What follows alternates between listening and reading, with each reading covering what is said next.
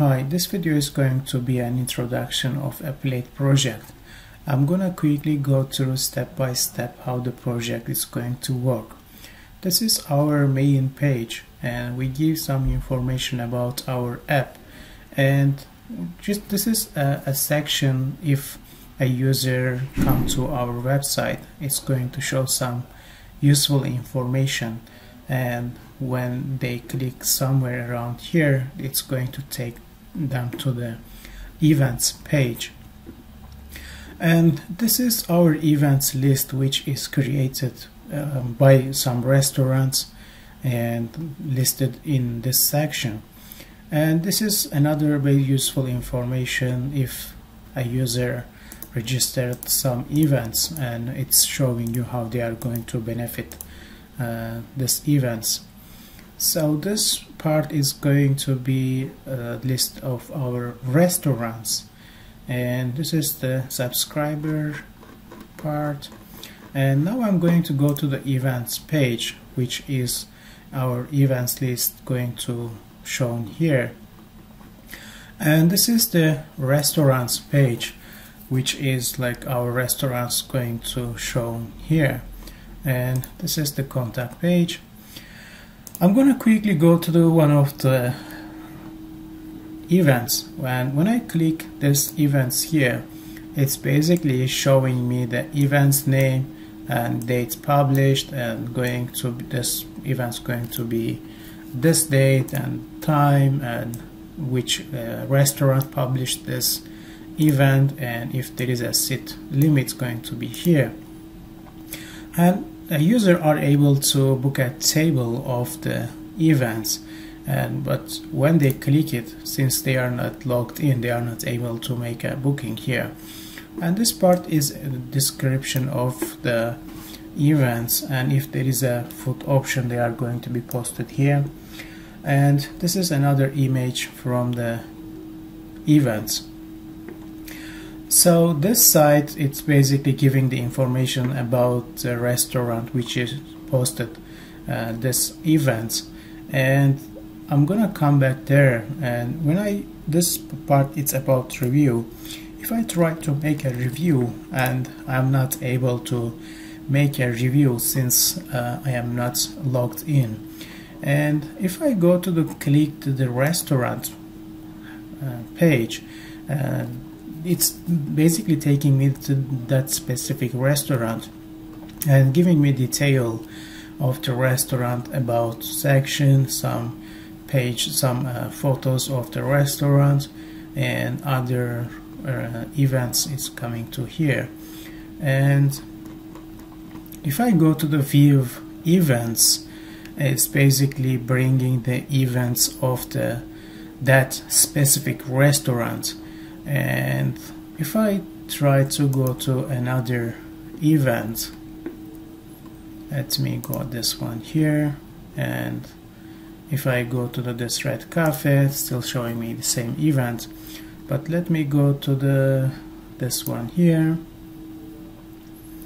and if I go to this restaurant, and if I try to review events, as we can see from here, there is only one restaurant created by that specific restaurant.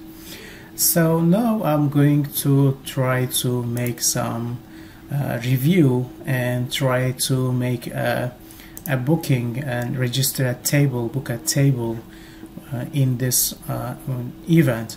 For that, I need to log in, or I need to create a account. So now I'm going to try to create an account as user, but since I make a username called user, I'm not able to take same username. Therefore, I'm going to make this one user1, and I'm going to make the user first name user1, last name user1, email address user1.user1.com, and password also user1.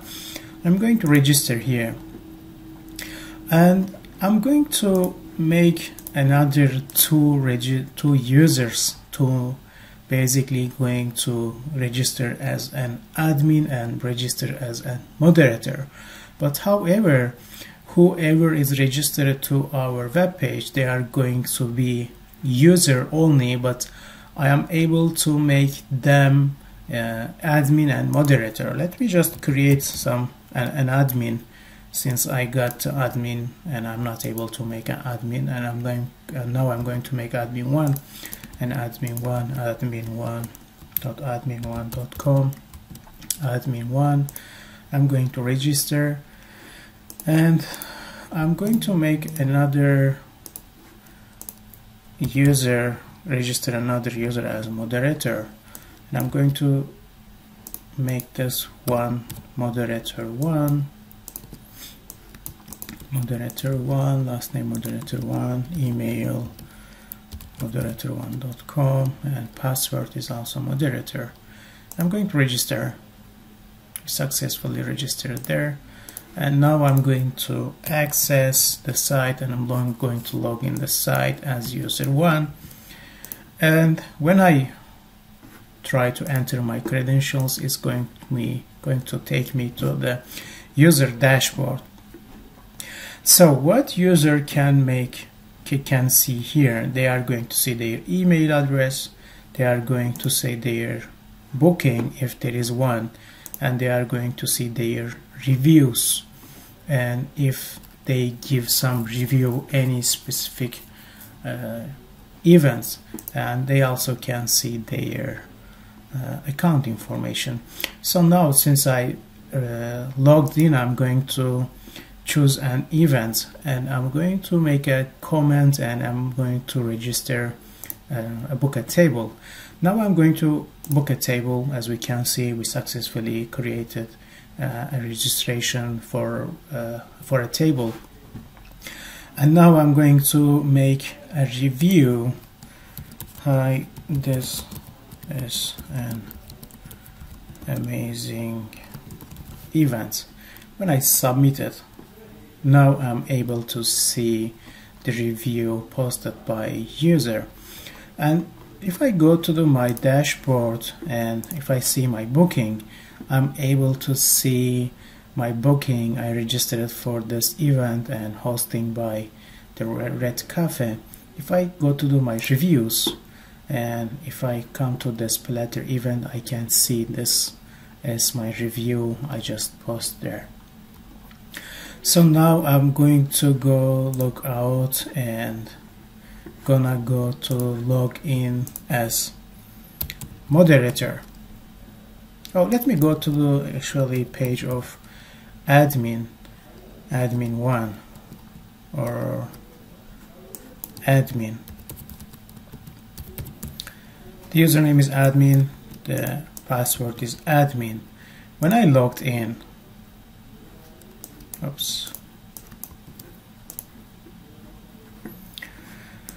when I logged in, it basically taking me to the admin dashboard. So what can admin do? They can create another admin, they can create a moderator, they can create user, create restaurant, they can create event also. If I go to the admins, I am able to see admin list here. If I go to the moderator, I'm able to see moderator list here. If I go to the user, and I'm able to see all users who are registered in our website. So in this here, I'm able to make one of them as admin and as moderator. I'm gonna change this user role to make it admin, and I'm going to change its password, and I'm going to change the role admin. When I submit it, and when I come to the account and click to the admin, as we can see, this admin one is now able to go to the admin. So now I'm just gonna go to the sign out, and I'm going to log in, and I'm going to log in as admin1. Now, as we can see, this one, since it's become an admin, he is able to see the admin dashboard. So he's able to make any changes of whatever admins can do. And now I'm going to change this user as a moderator. and I'm going to update the password and going to make it moderator. I'm going to submit it. Gonna go to my account. If I go to the moderator, as we can see, he's a moderator. So what else, the admin also can see the restaurant. It can also create a restaurant. Let me quickly post a restaurant here, create a restaurant here. Like I'm going to say test restaurant.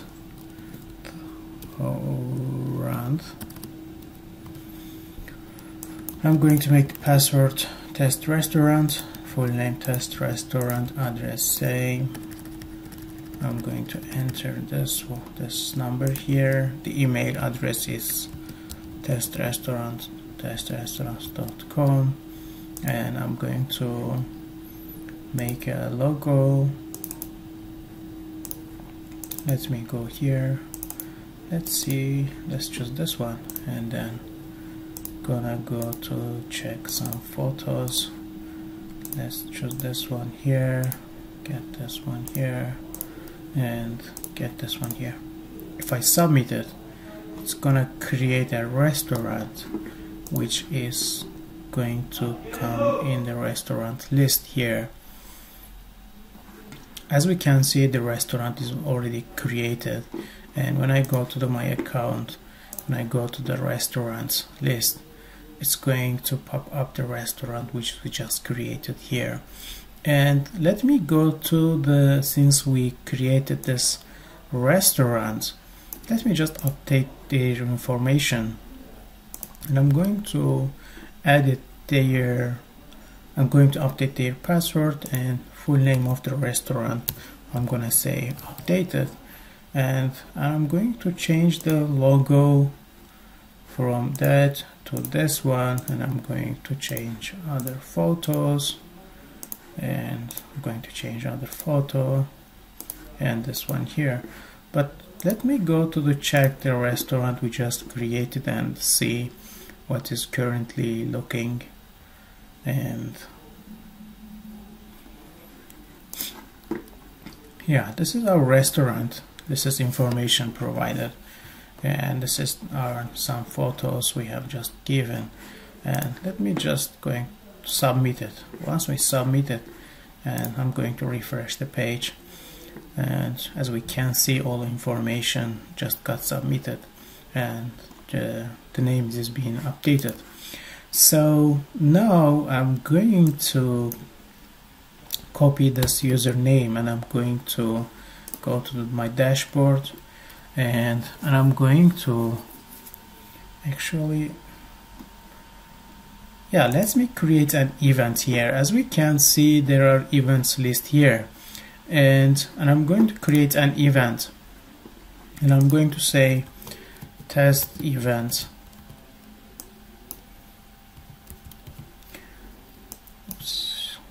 And I'm going to make an event date, let's say 4:30, city Toronto, set limit, let's say 100, limit, description, let's say test, let's say test this one. And here, since I am an admin here, so since I am an admin, I am able to see the restaurant list, and I'm able to assign this event whoever is going to post this event. I'm going to assign this event to this restaurant we just updated, and I'm going to choose some photos. Let's make this one here, and another one, this one also. Let's choose this one here, and when I submit it, it's basically gonna create this event. Let me go this side here.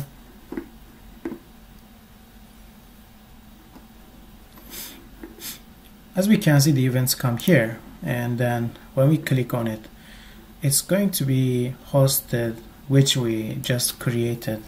The restaurant is going to be hosted that one by that one, and this is the all information. And when I click the title of the restaurant, it's going to show me the restaurant detail. If I click the view events, it's going to show me the events list of that restaurant. So let me go to my account page and then see if I can update that events. And this is the event, and I'm going to say event updated, and I'm going to change the photos, and let's make this one here, and let me see, refresh the page. As we can see, all the information updated, photos are updated, and now and I'm going to go to my account and gonna go to the events and going to delete this event here. So now and I'm going to try to log in as user 1 as we just created, and I'm going to add password as user 1, going to log successfully, and I'm going to make a review of that, for that events which we just created. New events review by user 1. I'm going to submit it, and I'm going to book a table. And now I'm gonna go to my account and going to see my booking. As we can see, we already booked that event. And if I go to my reviews, as we can see our reviews we just gave. And now I'm going to sign out,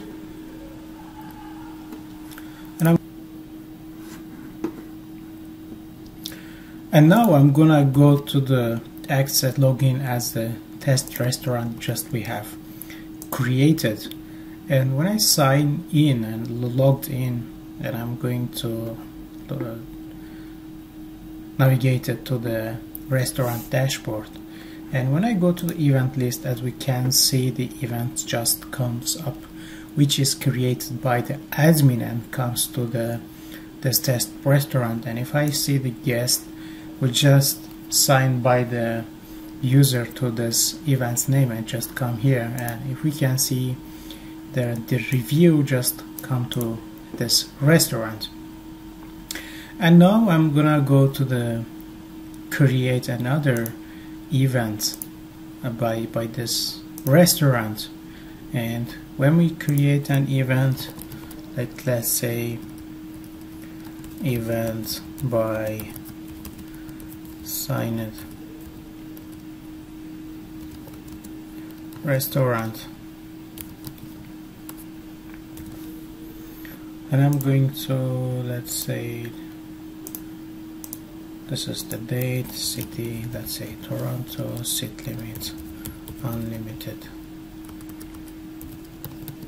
seat, description, let's say test, food option, let's say test, and I'm going to choose, let's say this photo and this photo again. As we can see, we cannot assign to any other restaurant because it's only assigned to the signed restaurant. And when we go to the events,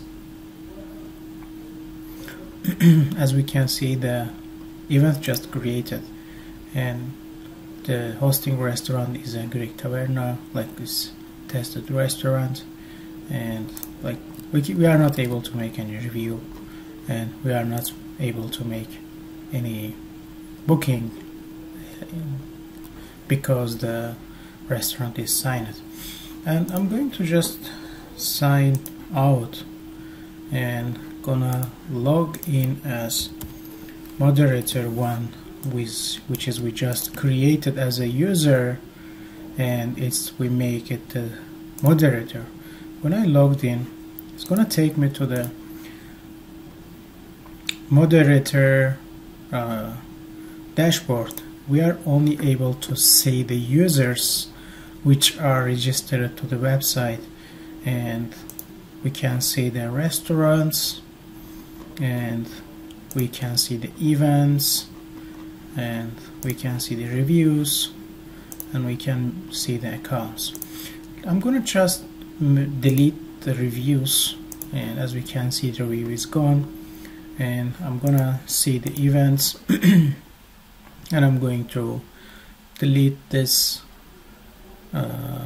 events created by the restaurant, and I'm going to see the restaurants, and I'm going to delete this restaurant as well.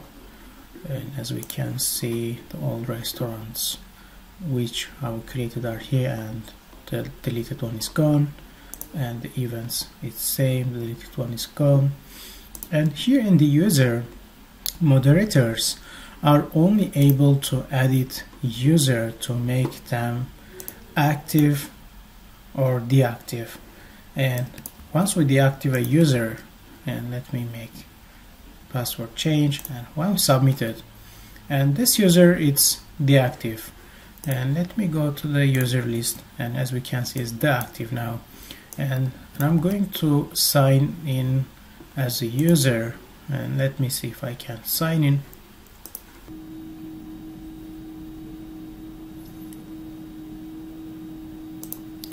And I'm going to log in as user, and password is user. Once I logged in, since the account is not active, it's going to show up a pop-up message, and it's going to say contact support. And when I click OK, it's basically taking me to the home page.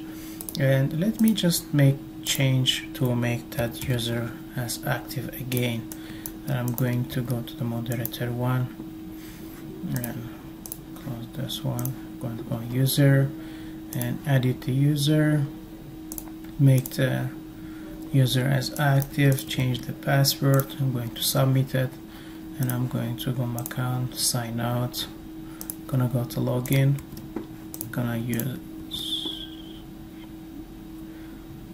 gonna access as user. When I access, it takes me to the dashboard again. Yeah, that was all for this project. And the project, it's based on MERN stack, which is MongoDB, Express.js, Node.js, and React on the front end. Let me know if you have any question, and thank you.